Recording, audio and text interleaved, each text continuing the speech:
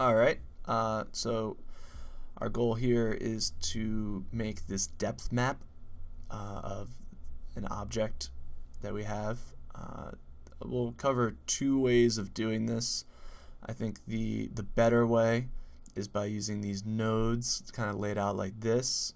We'll also talk about how we can use a mist and kind of abuse a mist to give us a depth map. Okay, so let's get started. Let's revert back to, here we go. I'm gonna unlock the camera. So we've got our birthday cake. We've got some lights that shouldn't matter. We don't need them. But I'll just leave that light there. This is the light. And we've got our press and we can see if I press 0 on the numpad, it brings up a nice view of the cake. And so if I render it, we see that we get a view of the cake, but that's not a depth map. I will point out that if we go to our scene tab in our properties window, and we click on scene, and we check the passes on our render layer. Our render layer right now has a Z pass, which is exactly what we're looking for, or pretty close to what we're looking for. It contains information about how far away a given surface is. And so basically our goal is to just capture that information as an image or something that's like more outputable to a file that we can use somewhere else, if that makes any sense. And let's just take a look at it before we set it up. When we render, we automatically switch our 3D view to this image editor view, and it's bringing up that render result that I just made. I don't really change those very much, but what I want to bring your attention to is we're in a render layer. Right now we only have one layer, but we'll have a second one soon. And right now we're looking at the combined of like the specular, the shadows, emission, all these things over here are combined, and the diffuse to form this image. Then if we went to depth, it looks like it's just white, and that's because everywhere it's higher than 1. But you can see I can left click on this image and drag it around, and you can see that it contains information down below, or like down here, about how far away it is to the object. And I could actually even see it if I switched the view to a Z buffer view, which might seem more useful. The problem is, one, I can't take this and export as an image. If I export as an image, it'll look like this, and so it might seem like that's annoying, but it's not so bad. And actually, you could save it as like an HDR image, and it would contain enough information for you to extract this stuff. And so that's also an option. I'm not going to do it that way though. So let's go back to this combined.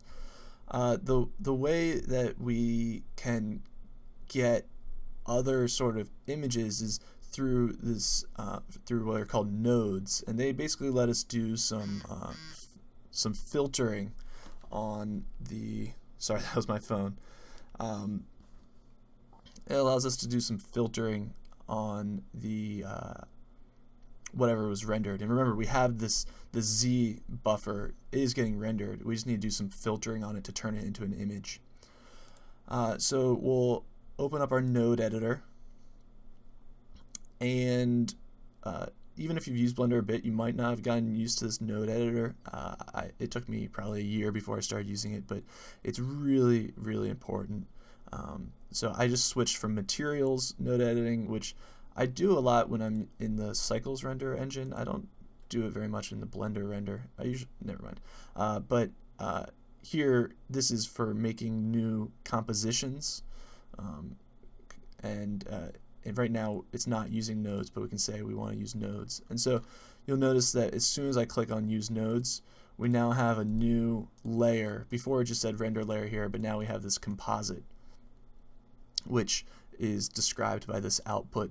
I don't know what you call it. This output thing. And here's our input. And remember, we want this is from the render layer, this input. And so we want to take the Z and then filter it in such a way and then turn that Z into an image. And the way we can do that is by adding I think it's under vector, a map range is a nice way of doing this.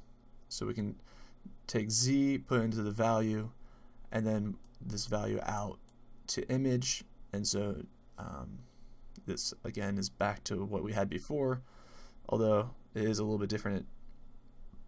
It's now taking those infinities or whatever and turning them into ones, or those 9 gazillions and turning them into ones.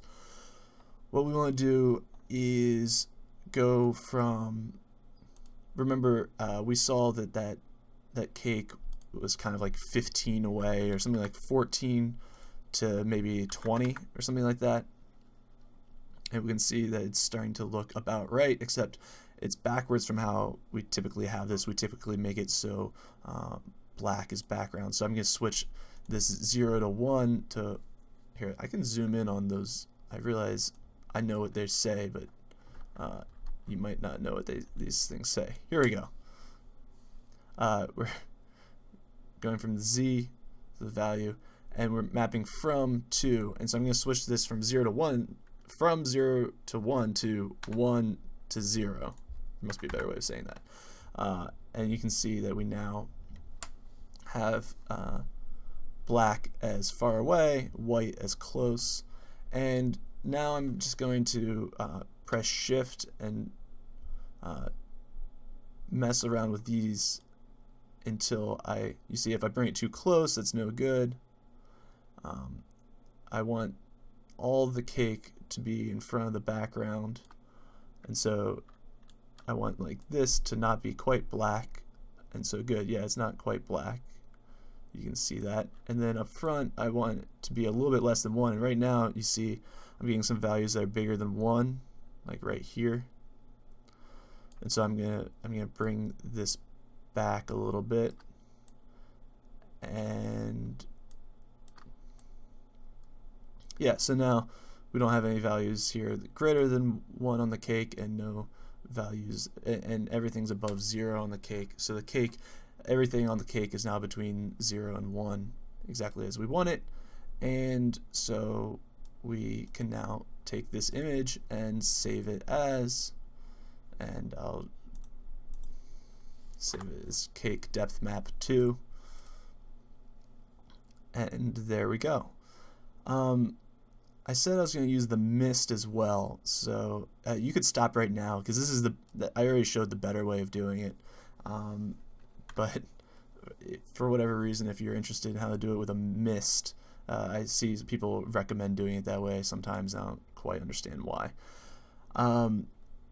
With the mist, we are not going to use these nodes, and so we could even say stop using nodes, and so it just comes back to this.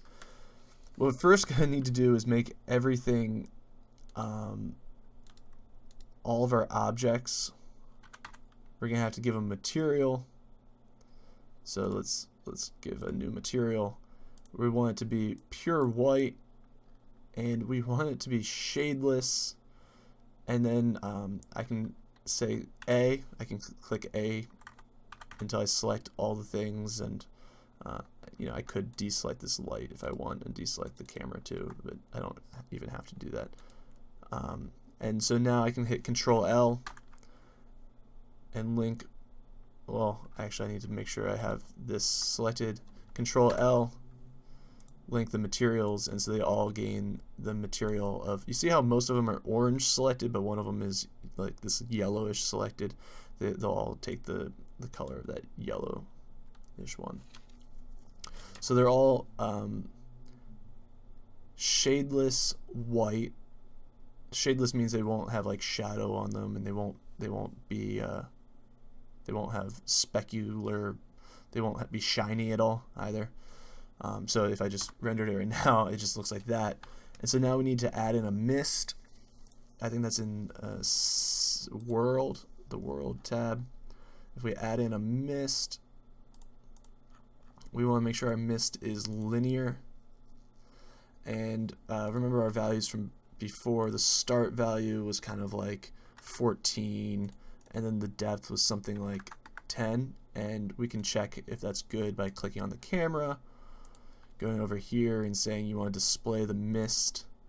And so that looks kind of close to right. So let's go back over to our world and bring our mist a little bit less depth. Right. And so now if I hit F12, we get something kind of right, except it's not black. It's just going to this gray. So we have to change the sky. And so that's also in the world. We need to change the sky to be black. And then we get a depth map that way as well. It's a little bit strange, and it's not. I wouldn't recommend it. I would definitely recommend using these nodes. All right, thanks. Have a good one.